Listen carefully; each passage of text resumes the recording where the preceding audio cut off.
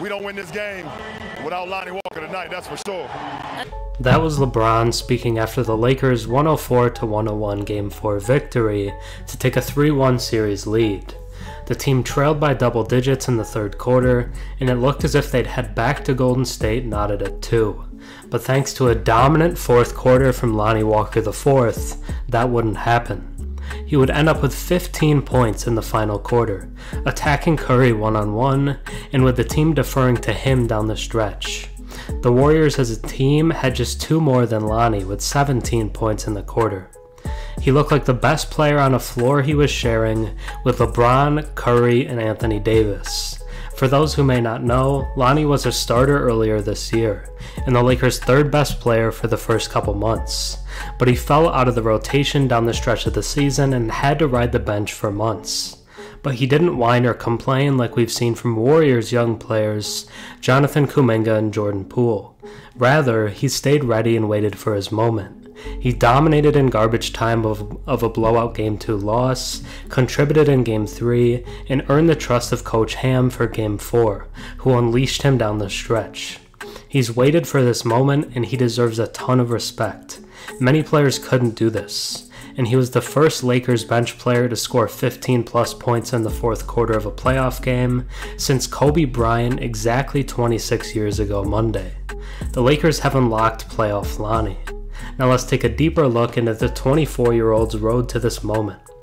Before we get into the heroic performance of Lonnie Walker, if you enjoy my content and watch a few videos of mine, think about subscribing.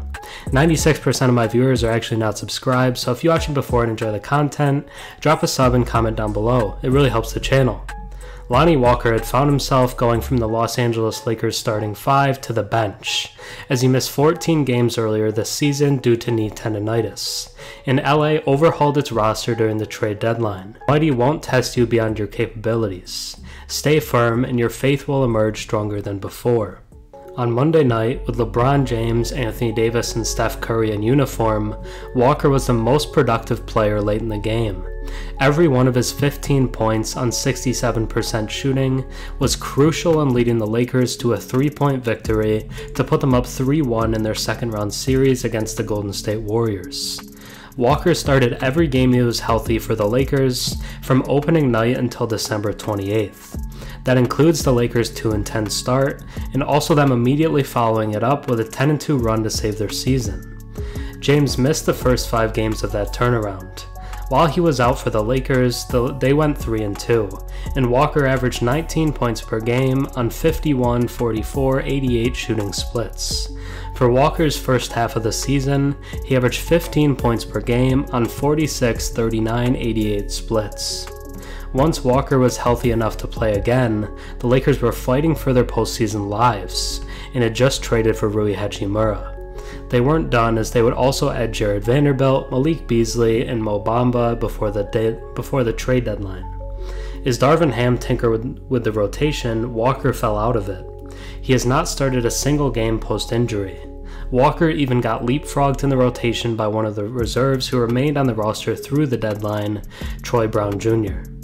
I never understood why Ham decided to go with Brown over Walker for the second half of the season and throughout most of the playoffs so far. When the Lakers signed Walker to a 1-year deal in the offseason, he was an ideal fit and had proven to be one of the team's few dependable two-way players early in this season. My eyes and Walker's stats must have all been working in concert to deceive me.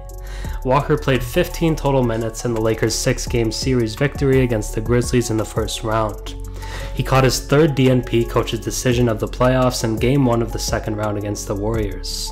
There was a lot of garbage time in the Lakers' Game 2 loss, but Walker played well, shooting 50% from the field in 12 minutes.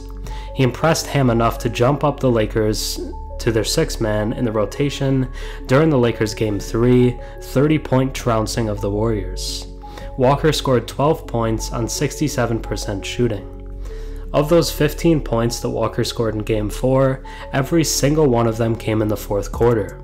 This was a game the Lakers could have let slip away, as the Warriors fought to travel up the Golden State Freeway, by charter jet of course, tied 2-2 in the series. Davis did not duplicate his first half impact in the second, and some costly turnovers put the Lakers in a spot to lose this game. Walker opened the fourth quarter with a three-pointer. Also, for nearly 4 minutes of action in the final period, his 3 field goals were the Lakers' only points during that span. When Curry was talking big trash after that 4-point play, it was Walker who buried a 22-foot two to tie the game.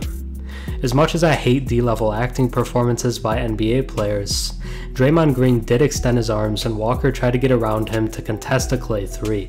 It was a clear foul that may not have been called if Walker didn't spin into the hardwood like NBA players are keen to do at the moment of contact.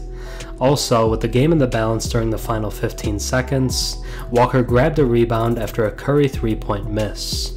Lonnie then went on to convert his only 2 free throw attempts of the game to put the Lakers up by 3 points. He was benched in December. It is now early May, and without Walker refusing to be discouraged, the Lakers are tied 2-2 on their way back to the Bay Area.